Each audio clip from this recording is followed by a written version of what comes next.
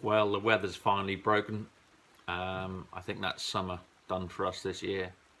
It's now starting to rain, so I've decided to get in the smaller workshop and start going through some of the parts for the Jeep, unbox and stuff like this, and getting them ready and cleaned up, ready to go back on. Been digging through one or two of the older videos I had, and I found some of the Mulag.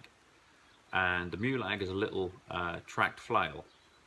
Basically, it's a little diesel-powered tracked unit with a 6-foot flail mounted on the front. And it's an incredible bit of kit. It's like the actual chassis of it is an aluminium tub, almost like a boat. So it'll just slide over rough ground and almost float on, on wet ground. And we were asked to go and flail some undergrowth on a big wooded slope. I mean, it was steep. I mean, you can never tell with the camera angles. It never really shows how steep it was. But this whole bank had it's just full of springs, water just pouring out all the while. It's almost just like water covered in soil. It was that bad.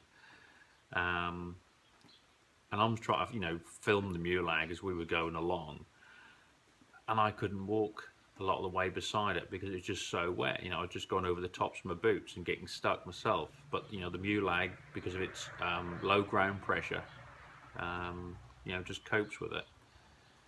So yeah, the plan was to get rid of a lot of the undergrowth and then hopefully let the sunlight dry the ground up.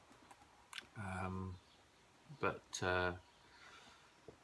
you'll see in the video, you can see how wet it is. But as I said, the Mulag coped fantastically.